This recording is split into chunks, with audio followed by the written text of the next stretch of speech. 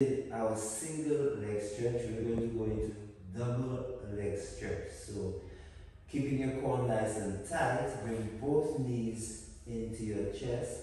We're going to raise the head, tuck the chin under, arms, you're going to bring your arms past your ears and round, bring it in. And hold your shins, yeah, hold your shins to your ankles, yes. Hold your ankles or hold your shins, and we're going to bring the arms past your head and bring it in and head down and relax. So to continue on from here, we're going to do our double leg stretch. So bring the knees in, round your spine, keep your stomach tight, pull all the way in. So you're going to stretch your legs out.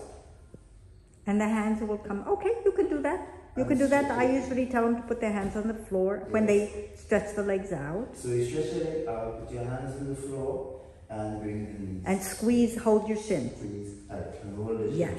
So arms up, legs out, pull it in and squeeze, hold on to the shins. Now we're going to stretch the legs out and add the arms. We're going to stretch the legs out, arms past your head, and round, pull the legs all the way in. One more time. Round, stretch the legs out, arms all the way in, pull in, relax the head, feet down, and rest.